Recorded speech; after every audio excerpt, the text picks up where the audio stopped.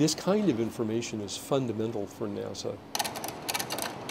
I'm the classic little boy who wanted to grow up and be either a fireman or an astronaut.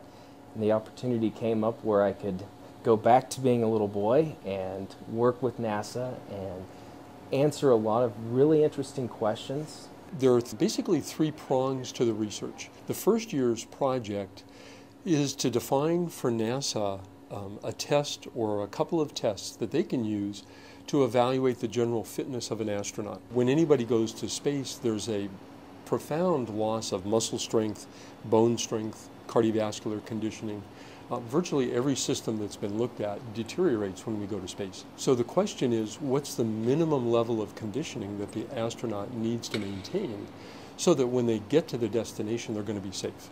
We've set up an obstacle course that includes a lot of the kinds of movements or tasks that an astronaut may be confronted with.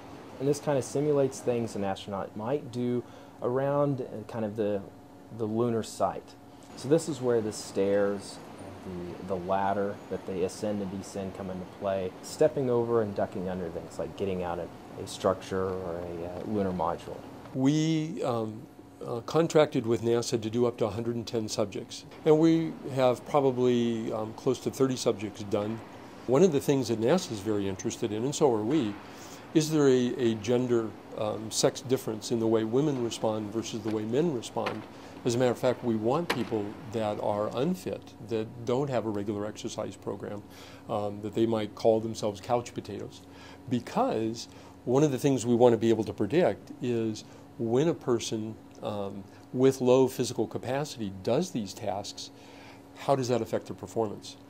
What we found so far, very exciting, is if we wanted to predict the time that it would take somebody to go through the obstacle course, we can do that simply by making a measurement on the treadmill. There's actually 4 to 5 tests you can do in a lab where a subject runs until exhaustion on the treadmill at different speeds. And what we showed is that we're actually able to break that down to one test. And then they go to a track and they run as hard as they can for 3 minutes. And just from that 3-minute test, we can get the same parameters as the 4 test, and we can use that to predict performance. The application of this now is very exciting because that means for all the different things that an astronaut may need to do at their destination, we might be able to estimate their physical conditioning and their preparedness, if you will, to do those tasks with one single test.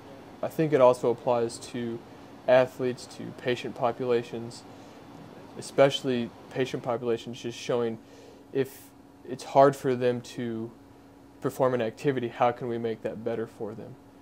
And so showing that this is a very strong relationship has been surprising, and I think also encouraging, because we can take it and apply it to different areas.